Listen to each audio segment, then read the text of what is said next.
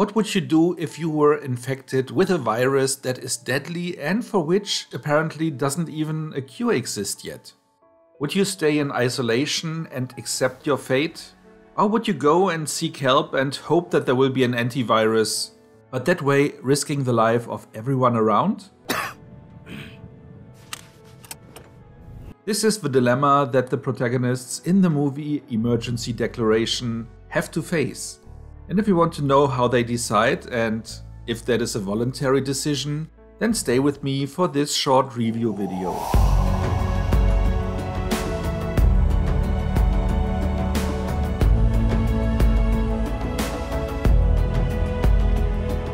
Apparently a completely normal morning in South Korea, except for one guy waking up, deciding that today is the day he will bring his whole country to his knees. And maybe even the whole world, because he has access to a modified virus, which is deadly and for which there is no tested cure yet. To spread the virus as wide as possible, he is going on a plane, choosing the one with the most people on board. Having infected himself, everything seems to go according to plan, but he was too careless in sending out his terrorist message via social media. And that way he is identified, so now everyone knows that there's a deadly virus on the plane. With a country of destination prohibiting them to land, and with other countries also not willing to let them come down on one of their airports, slowly the fuel is growing low and the options of the passengers and the crew are diminishing. What will their country do and what are they willing to risk? If you want to find out, then maybe stay for the spoiler zone, but otherwise I'm stopping the synopsis here. An emergency declaration is a situation in which a plane is either having so little fuel that they cannot make it to another airport, or that there is another defect that requires them to immediately land. If an emergency declaration is issued, no airport in the world is allowed to deny that. But as I described in the synopsis, this is a situation where at least some countries and some airports are not willing to comply. The movie gets a lot of its tension out of the fact that, of course, on board everyone is discussing what to do and if they are willing to just sacrifice themselves or if they want to land and just take the risk because there might be a cure based on the original virus, which was just modified to be even more lethal. Maybe that cure could work. While on board the tension is rising, there's of course a lot of stuff going on between the relatives of the passengers who are not sure what will happen and are left mainly in the dark, as well as some authorities trying to figure out how to best deal with that, including some weird ways in rushing a test of a cure to see if it might work. Unfortunately, there are a few things that are just not really believable, and I will touch on those in the spoiler zone. But let me just say here that the movie is really putting your willingness to suspend your disbelief to the test. This is pretty much everything I can say in a spoiler-free way, so let's just jump into the rating. Technical and production values on this movie are of course high, and you would not expect anything less from a movie that was produced to be a blockbuster in South Korea, which it was. The acting is also strong, and the suspension of disbelief is more around the things that are being done and not the way they are acted, so also nothing to complain here. But overall I would also say that with 147 minutes, the movie is a little bit too long, especially if you consider the outcome, and what I mean by that I will touch on in the spoiler zone. I still was entertained, so that is a plus, but I also kept looking at my watch, which is a bad sign and can be attributed, like I said before, to the long runtime.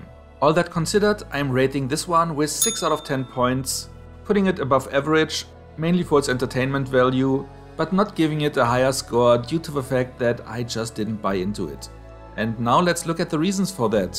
But before we go there, if you don't want to get spoiled but enjoyed this video so far, please like it now before you leave.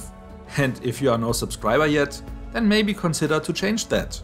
By also hitting the notification bell, you will get a heads up for most of my new videos. And now, if you don't mind spoilers or have already watched the movie, please follow me into the spoiler zone. Okay, let's just get straight to it. My main point of critique here is that there was a little bit of commotion going on the plane, but at the end of the day, pretty much soon, everyone was just happy to say, let's sacrifice our lives so that we can protect the world and our families. And the same is true for their relatives, who were also just pretty much accepting that, without much arguing. And that struggle was handled so quickly that you were wondering why this movie is 147 minutes long, like I previously said. And frankly, I just didn't buy into that. If it would have been Americans or Germans on board, I can guarantee you the outcome would have been different. But on the other hand, one of my fellow festival visitors, where this movie was shown as the closing night, was suggesting that he is buying it completely because the Koreans are just such a considerate people that they would actually do that.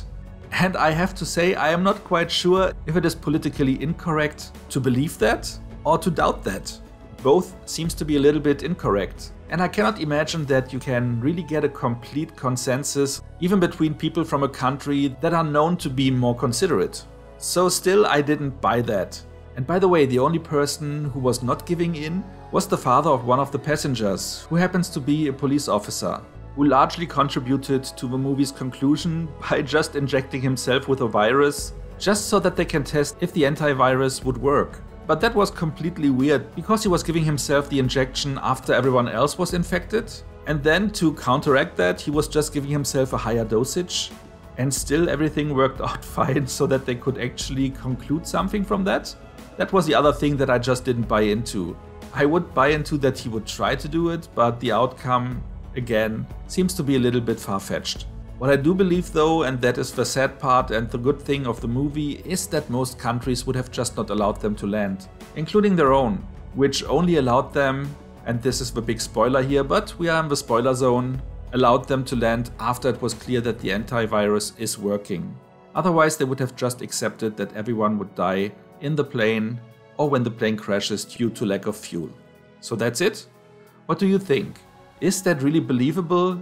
Do you think that a complete group of passengers of a plane could decide unanimously to sacrifice themselves? Or are you also not buying into that? Or have you seen the movie and disagree with my assessment? Or do you agree with it? Whatever it is, whatever you want to share about this movie, just let me know in the comments.